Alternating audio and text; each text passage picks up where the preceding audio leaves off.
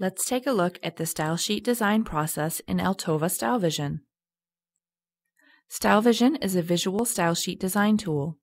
In addition to producing electronic forms, each graphical design you create will transform your XML and/or database data into HTML, Microsoft Word, and PDF formats.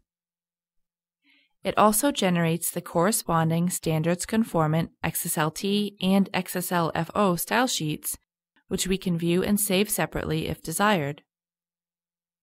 Okay, let's look at a simple example.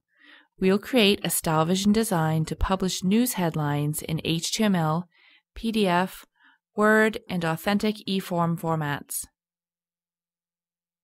The steps we'll follow are just for the sake of this example. In your own work, of course, you can create an endless number of creative designs and complete the steps in the order that makes the most sense to you. Okay, let's click the Insert drop-down menu on the toolbar. As you can see, we can create a new file based on an XML schema or a database, or we can even convert an existing HTML file to XML. For this example, let's choose the fourth option and create an empty design. Before we go any further, let's select XSLT 2.0 on the toolbar. This tells StyleVision to generate style sheets in XSLT 2.0 based on our design. XSLT 1.0 is also supported. Next, we can select our information source. We click the Add Schema Source drop-down in the Schema Sources Entry Helper window and browse to select the News Items XML schema file. Okay, next we can assign a working XML file. This will allow us to preview our output with real data. Under XML files in the Schema Sources Entry Helper, we click the working icon and browse to select the Headlines XML file. Next, let's add some dynamic content to our design. Dynamic content is driven by the XML source and will vary based on the data in the XML file. In the Schema Sources window, let's expand the schema tree and select the headline element. Now we can simply drag this element onto the main template of the design view. When I release the mouse button, StyleVision prompts us to specify how we'd like to insert the element. Let's select Create Contents from the list of available options. As you can see, the headline element is inserted with a contents placeholder that represents the data in our XML file. The headline element is surrounded by its parent elements.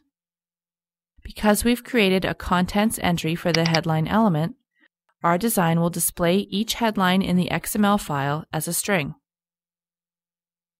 Now let's add some static content to our design. This content will remain the same regardless of the data in the XML file. First, let's insert an image at the top of the page. We place the cursor inside the Press Watch tag, then click the Insert Image icon, and browse to select the News Items image file. Next, we can insert a horizontal line under the image by opening the Insert menu and selecting Horizontal Line. This inserts a gray line, and we can change it in the Styles Entry Helper window. Let's select the color group and the color attribute. Clicking the palette will allow us to select a new color, such as this blue. In addition to the built-in styles, we can apply styles from external CSS documents to the elements in our design. This will be covered in a separate module. Now that we've added an image and a line, let's add some static text to our design. First, we place the cursor above the News Items element and hit Enter to add some white space, then type Headlines. Let's use one of the built-in templates to format this text. We simply highlight it and right-click to select Insert, Format, then Heading 1. As you can see, this applies the predefined formatting to our heading. Next, let's click the center icon to center it.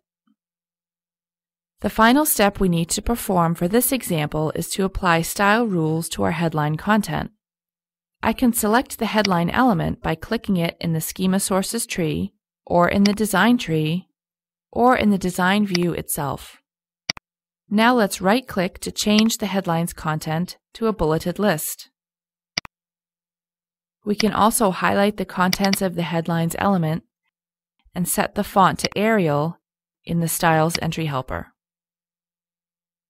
Now that we've completed this very simple design, let's take a look at the output. The output is built dynamically as we work. We can view it at any time and switch back and forth to see how our design is being rendered in real time. Okay, let's click on the Authentic tab, then HTML, then RTF, and PDF. As you can see, our single design has created output in all these media simultaneously. StyleVision has also generated standards-conformant W3C style sheets behind the scenes.